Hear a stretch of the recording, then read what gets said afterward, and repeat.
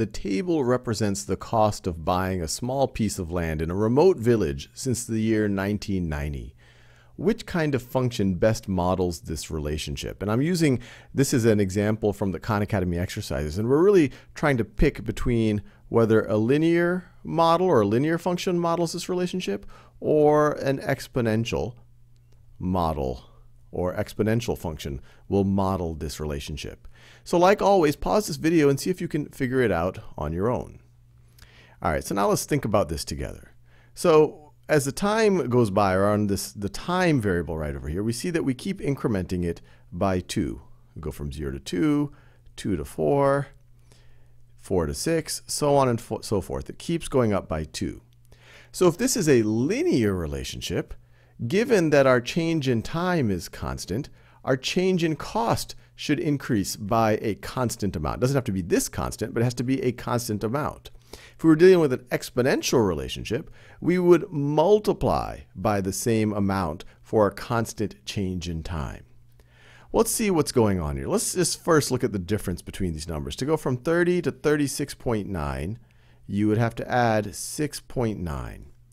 Now to go from 36.9 to 44.1, what do you have to add? You have to add 7.2. And now to go from 44.1 to 51.1, you would have to add 7. Now to go to 51.1 to 57.9, you are adding 6.8. 6.8. And then finally, going from 57.9 to 65.1, let's see, this is almost 8, 7.1. This is what, 7.2 we're adding, plus 7.2. So you might say, hey, wait, we're not adding the exact same amount every time.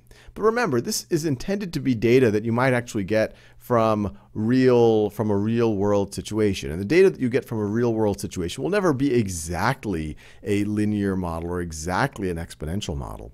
But every time we add 2 years, it does look like we're getting pretty close to adding $7,000 in cost. 6.9 is pretty close to 7. That's pretty close to 7. That is 7. That's pretty close to 7. That's pretty close to 7. So this is looking like a linear model to me. You could test whether it's an exponential model. You see, well, what factor am I multiplying each time? But that doesn't seem to be this doesn't seem to be growing exponentially. It doesn't seem like we're multiplying by the same factor every time. It seems like we're multiplying by a slightly lower factor as we get to higher costs. So the linear model seems to be a pretty good thing. If I see every time I increase by 2 years, I'm increasing cost by 6.9 or 7.2 or 7, it's pretty close to 7. So it's not exactly the cost, but the model predicts it pretty well. If you were to plot these on a coordinate plane and try to connect the dots, it would look pretty close to a line, or you could draw a line that gets pretty close to those dots.